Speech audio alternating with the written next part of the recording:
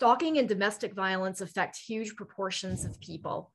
The Centers for Disease Control and Prevention estimate that about 7.5 million people are stalked in the United States each year, with about 61% of female victims and 44% of male victims experiencing stalking by current or former intimate partners.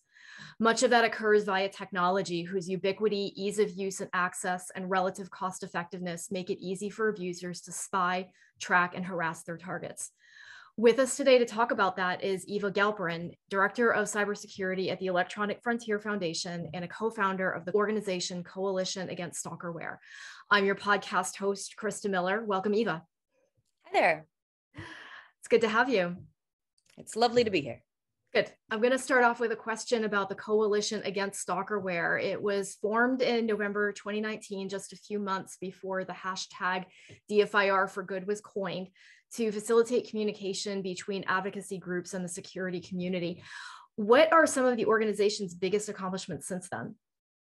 Well, since then, we have accomplished most of our original goals, which we're really proud of. We set out to increase awareness about the existence of stalkerware and how it works, to put out some educational and training materials, and also to create a sort of working definition for stalkerware that could be used by professionals across the industry, and also to facilitate the sharing of data, including stalkerware samples across AV companies. So in your TED Talk, you described starting this project by way of a tweet. You would offer to assess victims' devices for signs of compromise, and then your mailbox, I think you said, ended up filled for how long after that tweet? I still get requests. Okay. So you described also in that talk various forms of compromise, physical account, remote access. How many devices and accounts have you ended up assessing over this period of time? I have no idea. I stopped keeping track years ago. That's I'm laughing, but it's not funny, is it? It's actually it's a really scary sign of the times. Another thing is one disturbing aspect of your talk was the companies that market their product to abusers. I think that says something about those developers and the fact that tech is not neutral. When we in the community talk about balancing hard technical skills with soft people skills when it comes to career mapping, especially, does this also factor into advocacy, into recognizing and talking about abuse dynamics factoring in technology? Well, certainly, I think it's very important when you are building a product or building security into a product, or even deciding what it is you're going to do, that you should take the abuse case into account. When you are building something, you should think about how it is going to work in order to harass people, and then how it is going to be used in the context of an abusive relationship. Because frequently, when security people think about a secure account or a secure object, they think about something which is in the person's possession. And they think if you have the object and you also have the password, then clearly you have legitimate access to the platform, or you have legitimate access to the account. And it's very common in abusive relationships for the abuser to both have physical access to the device and also in some way have access to the passwords to an account or a device, either because they have shoulder surfed them or because they have coerced their victim into giving them up. Mm-hmm, mm-hmm. So on that note, I have a two-part question. To what extent does understanding those dynamics, those abuse dynamics, help digital forensics professionals to know what kinds of artifacts they should be looking for? But then also when we're talking about bringing abusers to justice, how do those professionals also guard against their understanding of dynamics leading potentially to bias in an examination? Well, to be honest, most cases of abuse very rarely even make it in front of a digital forensics professional. Okay. It almost never gets there. For one thing, in order to have a digital forensics professional examine your device, you need a lot of money. People don't usually do this work for free.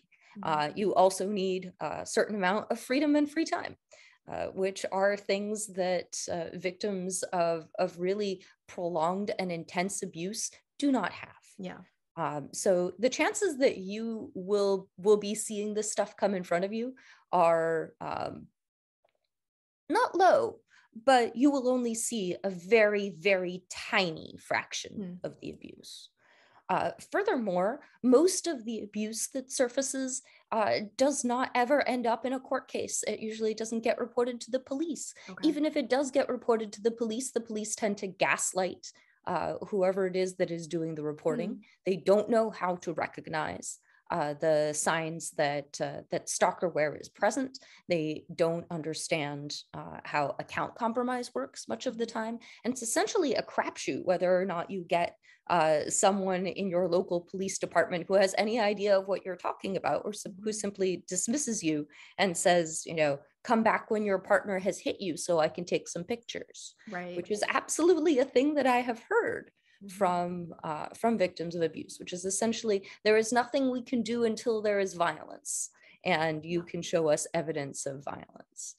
Sometimes they will say, well, this is clearly a problem for our computer crimes department. And then the computer crimes department says, we really don't do anything which is not financial. We are primarily, you know, we have a lot of crime and we really focus on crimes in which there's been some sort of financial component. So victims of abuse get a tremendous runaround, and often the court system and the law enforcement system fails them so badly that it is not worth trying, and it does not come up in the vast majority of the cases. Most of the cases that come to me are cases in which someone is essentially trying to untangle the ways in which they are being abused and the ways in which they are being surveilled. They know that they have an abuser. They know who the abuser is. They're not even necessarily looking for proof that they are being abused, because what are they going to do? Take it to a court of law? No. Yeah. Usually they're just looking for safety and peace of mind. And so often what I do is I will simply go through their device and talk to them about their operational security and the things that they do every day, and try to get some idea of what information is leaking and where it is leaking from, and how they can lock that down without completely abandoning the idea of living their lives. And that is a very involved process that involves surprisingly little digital forensics. Interesting. I'm used to, through my prior career as a marketer, used to dealing with forensics examiners that are kind of in the know about, if not abuse dynamics, and certainly in a position to be able to train law enforcement. But it sounds like there's a much bigger, deeper issue in play here, which is that not everybody has those capabilities or that understanding. Not everybody has good experiences with law enforcement either. Sure. Yep, absolutely. So in your TED Talk also, you mentioned having to convince antivirus products to recognize and flag stalkerware as malicious. And then Apple introduced AirTags nearly a year ago at this point to help users track small personal items. Not the first tracking technology. Apple did start to introduce some safeguards into its products to mitigate the threat from abusers, treating their targets like property. How do you see the field of personal surveillance technology continuing to evolve from here? Well, as usual, it's a cat and mouse game. So you get some products that are doing a better job, that are locking things down better, that are taking the abuse case into account. And then you see abusers finding ways to circumvent it. And you see companies debuting products where they have clearly not given enough thought to the abuse case. I will credit Apple with one thing, which is that when the criticisms surfaced, they worked very quickly to implement as many of the mitigations as they could as quickly as possible. We still don't have mitigations for the Android that are equal to the kind of mitigations that you get on an iPhone, but that is a thing that requires a level of cooperation between the Android team and Apple that is tricky to get politically. I can only imagine. So I don't get to look surprised when that doesn't happen overnight. You know, I get what I want by being very careful about what I ask for. Having said that, I think that we are going to see more personal trackers and more physical trackers, and we're going to see them attempting to use larger and larger networks in order to increase their effectiveness. And as they become more effective, I am more likely to be very angry at them for not having any kind of mitigations against stalking. The reason why Apple was really the target of my ire was because they had turned every device with Find My on it, every iPhone across the world, without any kind of, you know, opt-in feature, but just automatically into part of the network which tracks the location of your AirTags. And that means it's a much more effective device for finding your item when it has been when it goes missing, but also for finding people when you are attempting to stalk them. And you know, with greater power comes greater responsibility. And other products, such as Chipolo and Tile, did not look at this situation and say, whew, we really dodged a bullet there. What they said was, oh man, we're going to need a bigger network, with no indication that they're building any kind of mitigations against the use of their products as methods of stalking and abuse. So I'm pretty concerned about that. I definitely think that that's the way that things are going, and that I'm going to have to be doing a lot more yelling in the future.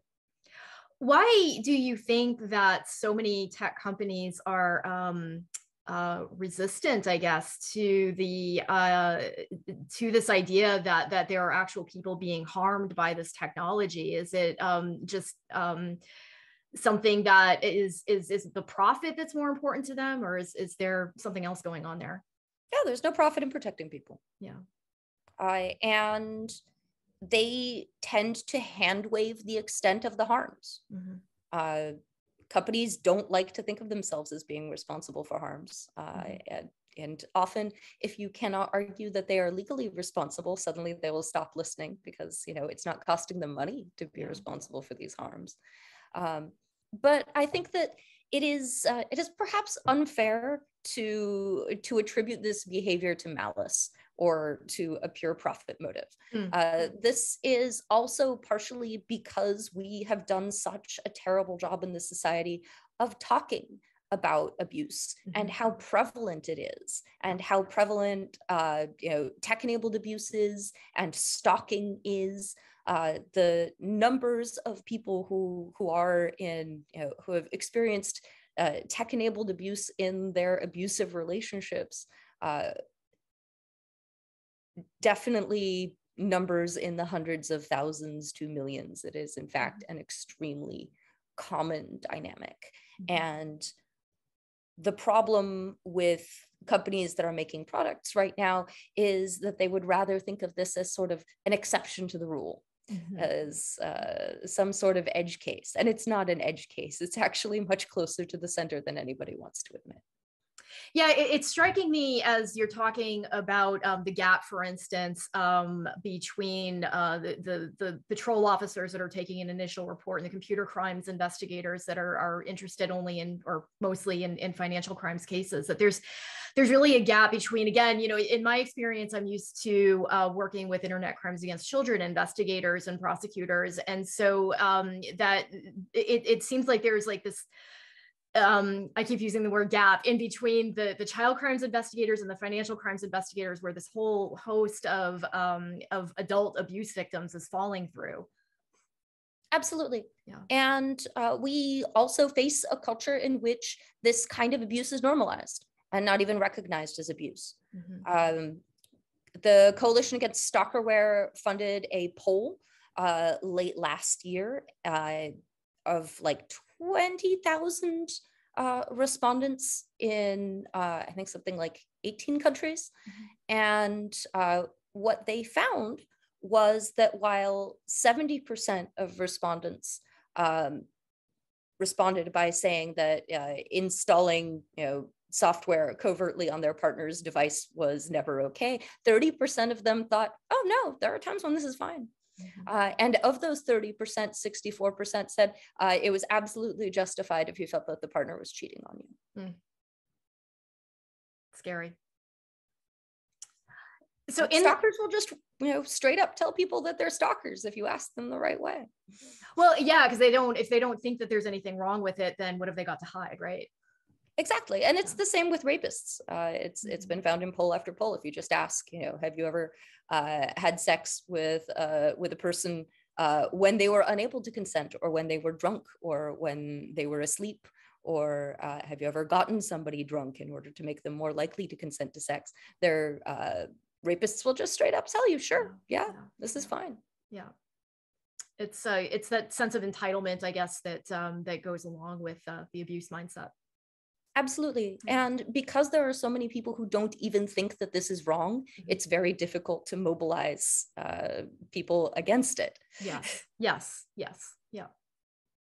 So in this landscape, I'm going back to the DFIR good for hashtag and the digital forensics examiners that they may or may not be cognizant 100% of this particular aspect, but that want to do some good, right? And it also seems that with data volumes and caseloads being what they are, that that really digital forensics examiners have a lot of skin in this, not a game. So arguably it would benefit them not just to know how these dynamics work and what to look for, but also to add their skills and voices to existing advocacy efforts, as we're discussing. How can they get involved either locally or more broadly, and what specific skills are needed? Well, there are a couple of things that I recommend. For someone whose technical skills are already quite advanced, I recommend starting with reading a couple of books about trauma and about the dynamics of abuse. I think that one of the biggest problems that we have is that so many of us have technical skills and we want to help. But if you don't understand the dynamics of abuse and you don't understand how trauma works, there is a very good chance that you will end up doing more harm than good. In what way? In the sense that you will become very frustrated trying to deal with this person that you are ostensibly trying to help. Okay. You may end up gaslighting them. You may end up not taking their concerns seriously enough. And essentially frustrating them, causing them to go away and remain in danger.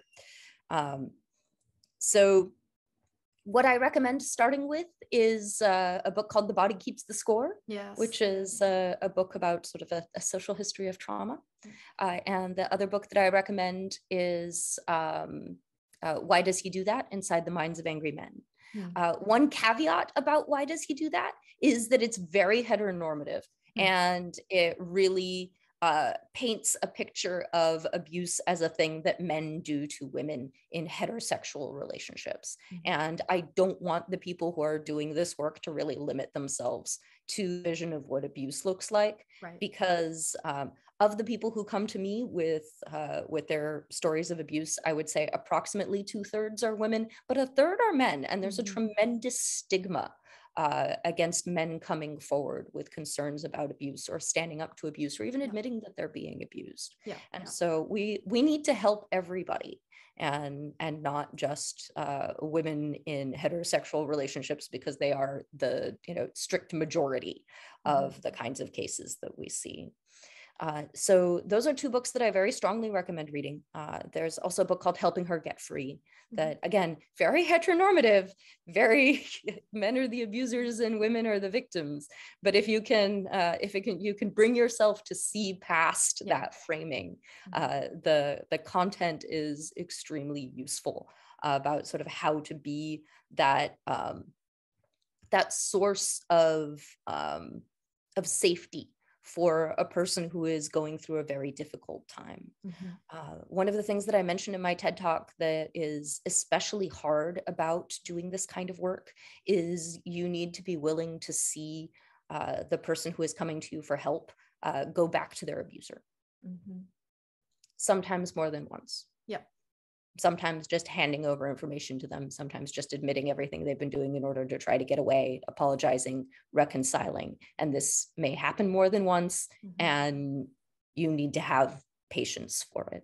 Mm-hmm. And if you don't have patience for that, this is possibly not the right work for you. Mm-hmm. It is extremely emotionally difficult and trying work. Yeah. I feel like all I'm doing is painting it in the worst possible light. Like, don't do this, don't do this. But really, yes, we need all the help we can get, precisely because it's so hard. Exactly. Yeah. And many hands make light work. When we have more people who are doing this work, we burn fewer people out. Yes. And prior to this, I had mostly been doing work supporting journalists and activists, mm-hmm. Largely throughout North Africa and the Middle East during the Arab Spring. Yep. And in some ways, it was a very similar experience. Oh. You had to be willing to watch very, very bad things happen to the people that you're trying to help, and often in circumstances where it is entirely outside of your control, mm-hmm. and that can be really traumatic. So watch out for that. But it's also very satisfying. Yeah. The most satisfying aspects of my work are when I can bring a victim or survivor of abuse the peace of mind that they need in order to go on with their lives. Mm-hmm. The knowledge that their abuser is not omniscient, they're not omnipotent, they're not a god, they're just a sad little cowardly bully, and you are safe from them now because you have done these things. Mm-hmm. And that is a really powerful feeling. And I encourage people to pursue that. It's definitely the thing that keeps me going. Yeah. That's it's hard to hear. It's hard to listen to that, but I can only imagine how much more difficult it is to witness, but also the rewards that go along with it. So Eva, thank you again for joining us on the Forensic Focus podcast. Thank you so much for having me. Thanks also to our listeners. You'll be able to find this recording and transcription along with more articles, information, and forums at www.forensicfocus.com. Stay safe and well.